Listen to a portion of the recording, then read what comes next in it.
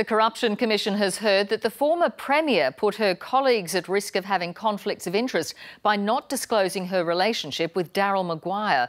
The claim was made by the Deputy Premier John Barilaro before he was then questioned about whether he always followed the rules.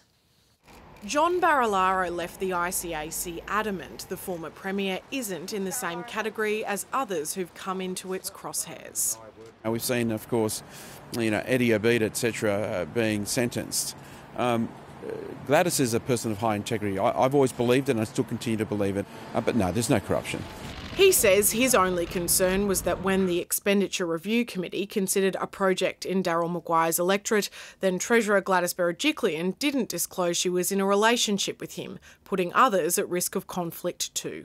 I, in one way, could argue that I had a conflict of interest if I had known there was a relationship. So there is a ripple effect of conflicts that we would have had to manage.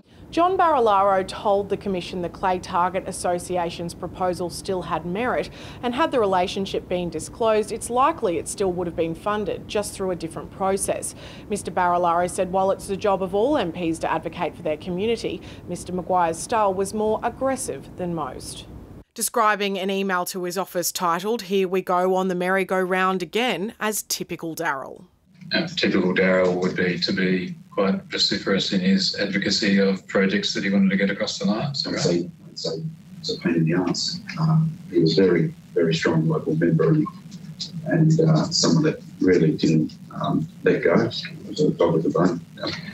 Ms Berejiklian's lawyer shifted the focus to Mr Barilaro himself and whether he'd always complied with disclosure rules. What about any other intimate personal relationships with Mr Barilaro? I don't think that is a normal... That's a hard question because my relationship were with my family, so that's a hard one to disclose.